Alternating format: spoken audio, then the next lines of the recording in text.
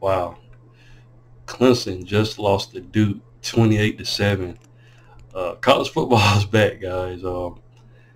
Duke is a pretty good team. They had a lot of seniors coming back and a lot of experience on their team. So this was a tricky matchup, but a lot of people predicted, that Clemson would win this matchup. Me personally, I didn't do a prediction on this game because I knew that Duke had a lot of experience on this team, and I didn't per se think Duke could actually beat them the way they beat them tonight. But I did think Duke was going to play them really, really hard. Come to find out that Duke looked it better physically and everything. Both teams was able to run the ball a little bit. I'm gonna just read the stats off so you can get an overall picture of what happened. But what cost this game for Clemson is a lot of turnovers, and I'm gonna get into that in a few minutes. Now, Leonard, quarterback for Duke, he only had 175 yard passing. He was 17 for 33.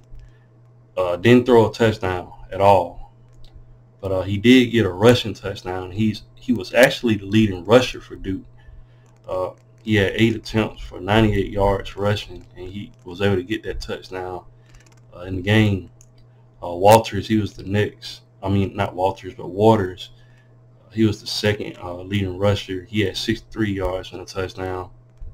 And then they had Moore, Jaquez Moore.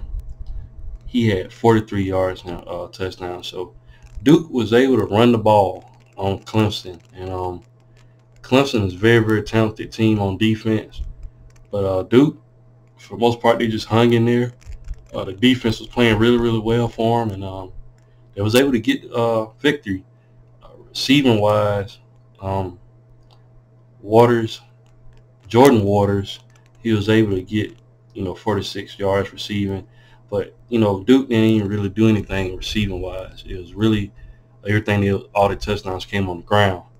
But like I said, a veteran team. And teams like this are normally dangerous, especially when you're going against a team like in Clemson.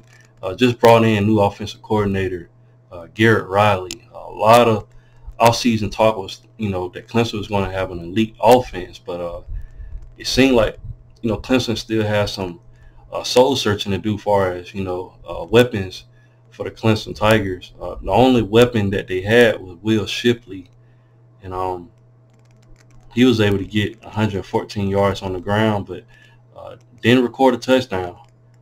Uh, Also, Phil Malfa, he had 65 yards rushing, and then Cade Klubnik was their third rusher with 34.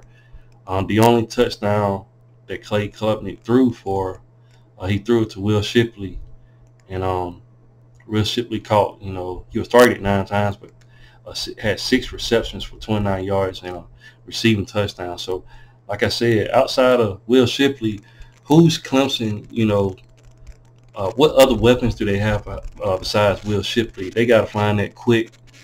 This is the first matchup. They got Florida State in a couple of weeks. Geez, I mean, if Clemson don't get it together by that time, man, they could be facing another loss against that Florida State team. Florida State looks legit. They look good on both sides of the ball, defense and offense. So Clemson better get it together. Cade Klubnik did throw for 209 yards. Like I said, got that touchdown that he threw to Will Shipley. But he also threw an interception. But what caused, Clemson, what didn't help Clemson to win this game is all the turnovers. Every time they got, it seemed like down there to the goal line, they had mishaps, fumbles. They gotta, clean that up going forward. You can't fumble the ball in the red zone. That's I bet you that irks, Dabo Swinney more than anything. That would irk any head coach.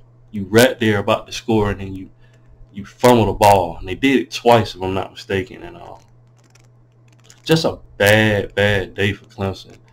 And you can't do that against a team like Duke. Like I said, a veteran team. Duke got some more teams that they got to play on schedule. We're going to see if Duke is really that good. But they showed out tonight, and they just put the dagger in, Clemson heart right there at the end and made it 28-7. If you're Clemson fans, I know that you're hurting right now.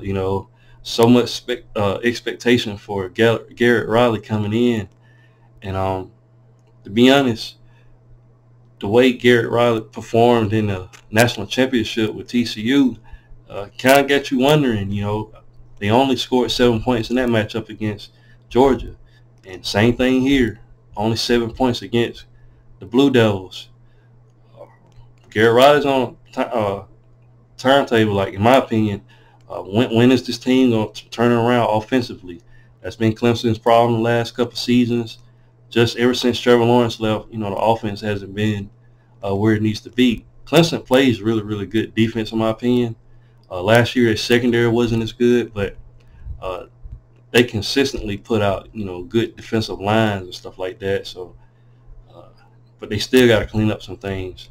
Overall, Clemson was able to get 209 passing yards, 213 rushing yards, and they was able to get 422 yards of total offense. But Duke was able to get 175 yard passing. They was able to get 199 rushing yards. Clemson got to clean that rush defense up, and total Duke got 374 yards. So Clemson outgained Duke, but Duke was just more physical and played pretty good defense. I mean, you got to give it to Duke's defense. They held Clemson to 7 points. That's really, really good. Cade Klubnik is no slouch. Will Shipley's no slouch. But outside of, Will Shipley, who's the guy at wide receiver, Clemson hasn't really been that good at wide receiver the last couple of years. So they got to find some targets, But Duke did a pretty good job. Held Clemson scoreless in the first quarter, third, and the fourth quarter. Did a phenomenal job. And it's going to be interesting to see what Duke does going forward. Clemson got some things they got to get fixed quick. Like I said, it's not going to get any easier. And like I said, in a couple of weeks, they got to play Florida State early. So definitely got to turn that around. And Duke beats number 9 Clemson.